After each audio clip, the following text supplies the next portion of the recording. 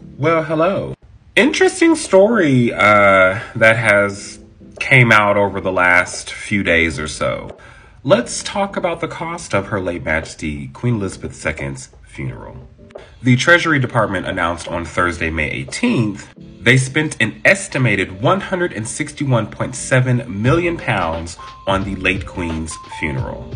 That's approximately in US dollars, I think like a 204 million. However, majority of the headlines, of course, seem to translate that just into US dollars because obviously it's more money and it will gain more headlines, right? Not sure why they are covering this in US dollars considering that the British use the pound.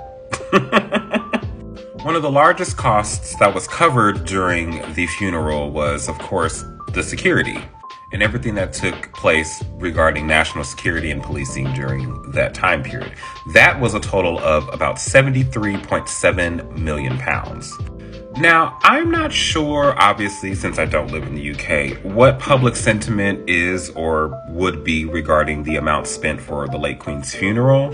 And if I were to assume, I would say I think a majority of the British public probably had not much of an issue with it.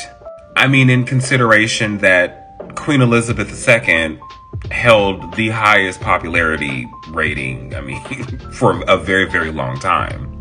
Even so, I think a lot of people understood that the moment she passes away, she is going to have a state funeral. This is going to be a grand affair and something that as queen and as long as she reigned, she was deserving of. That's just my logic. Obviously, I do not speak for the British people because I don't know. What I do understand, though, is that more people have a problem with his coronation cost, if anything. But I would attribute that to, of course, his low popularity rating, right?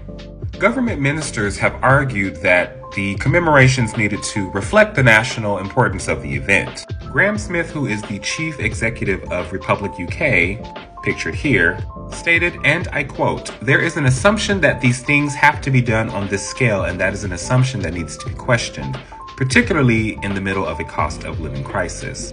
Just giving my thoughts and opinions, I feel like her state funeral was going to cost a lot, no matter what. She was a world figure and the longest reigning British monarch. I think it was going to be expensive no matter what they cut, to be honest. But as always, comment your thoughts below. And thanks so much for watching. Bye.